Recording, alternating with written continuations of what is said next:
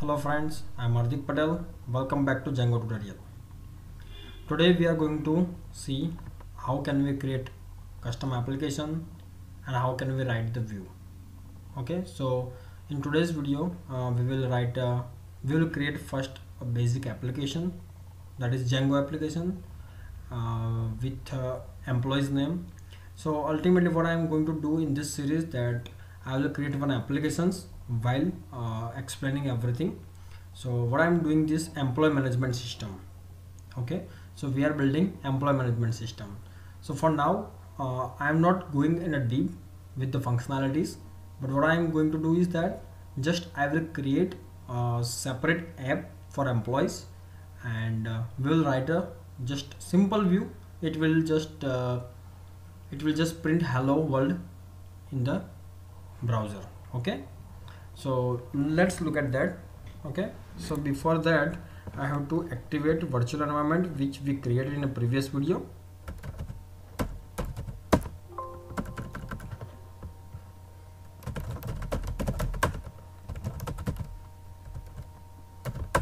Demo is our product project folder, and here in back directory there was virtual environment directory.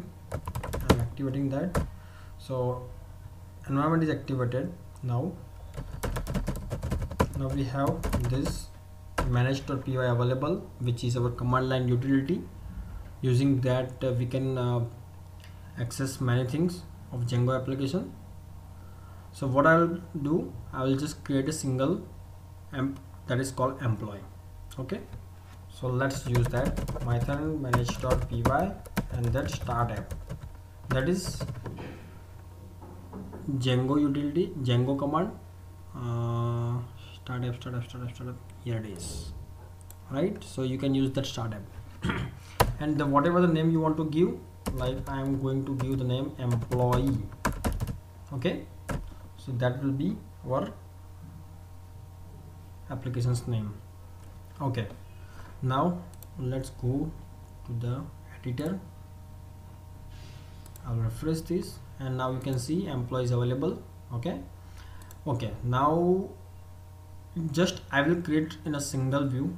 That is, if you will create any Django application using Django admin.py start project and project name, then you will have these command lines in these URLs, which will help you to create a URLs, right? It is explaining that function based views you can use, class based view you can use, and including another URL conf. That means let's say for example now we have employees, and I will create one file there, urls.py. okay, and now what I will do, just I need to import this path here, and I will create URL patterns there as well, like this, and I will enter like this and path, and inside that there will be 3 arguments. First will be simple, that will be your path, but for now I do not have anything. This is without adding something. I will explain how URL works. Okay, then I have to import view as well. So second argument is always will be the method. Okay, let me explain that also. You can see here that function views, if we are using, then from application name and then import views, and then views dot whatever the method name you have implemented. If you have used class based views, then you need to do like this, from other app dot views import, and then home, and then home dot as view. Why? Because home is a class and as view is a method, which is a parent class method, which will convert as a method. So that way there are 2 ways you can use. And another is that let me do here itself path, then inside that what we have done, that employee, right? So related employees, all the URLs I want starting from employee. So let's say for example employee, then list, employee slash create, employee slash delete, whatever you want to give the name. That means you have to write, this is like a prefix of these URLs. Okay, so okay, now let me import and include, that you have to add here, include here. This is again a property of URLs, Django.urls, that you can include, and inside that there is one argument you need to give, that is, and that you have to pass as a string. Okay, app name dot URLs. So what is our app name? Employee that URLs. Okay, so this is our employee URL. So this, what we have done here, this third type of URL we have used, including another URL conf, that is employee apps. Right now this is I have saved, and whatever I give here name, let's say for example I have given details, then what will be the URL for this? Domain name or IP address, then slash employee slash details, and then slash, right?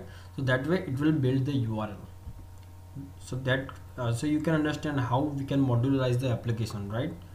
That way. Okay, so I'm not putting details here, I'm just keeping blank, and then method name. Also I haven't built any method, so let me save blank, and then views I have to create. Okay, like div home request. Okay, and then return simple hello employee manager. Okay, save, then home. So how can I import that? From, and then app name employee dot views, then import.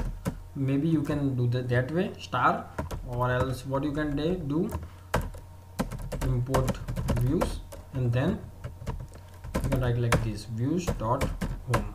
Okay, then there is another parameter, that is name, that will be useful to in a Django template language, as well as you can use this name parameter for redirecting from other URL to other URL. I will explain that when we will use this. Okay, for now just I am writing that employee home. Okay,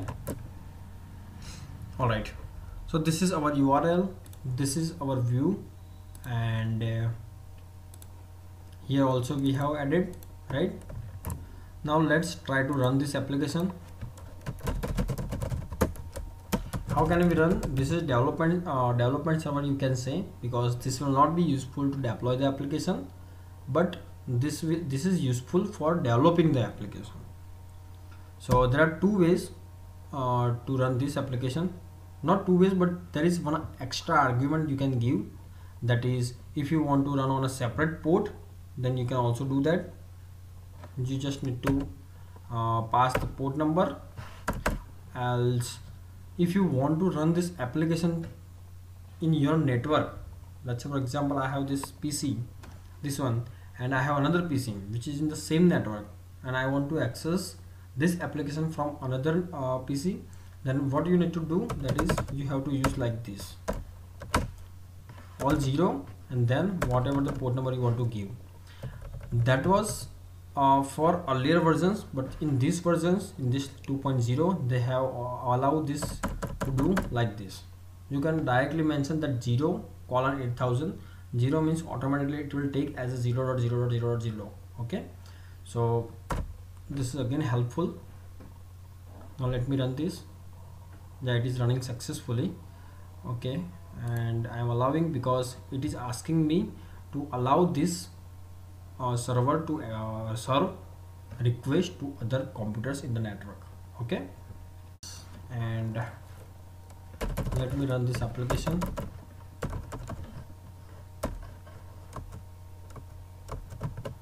Okay, so you can see here that two URLs are there. There is no URL like this, no slash. Okay, there is no home URL nowadays. Okay, now what I need to do, either admin or employee. If I do employee, now you'll see that string object has no attribute get. So there is something wrong here. Okay, so what is that? Yes, so what we did, that we answer like this, just like this, so it will not run, but you need I need to use HTTP response that is available from .django HTTP import HTTP response. Okay, and now let me do that response and save it. It will run, and then refresh it again. Here it is. Now you can see hello employee manager. So what we have done here, we have just written HTTP response. Inside that we just pass a string, but next time, in next video maybe, we will see how can we render HTML from here. Okay, so for now that's it. Thank you very much for watching this video.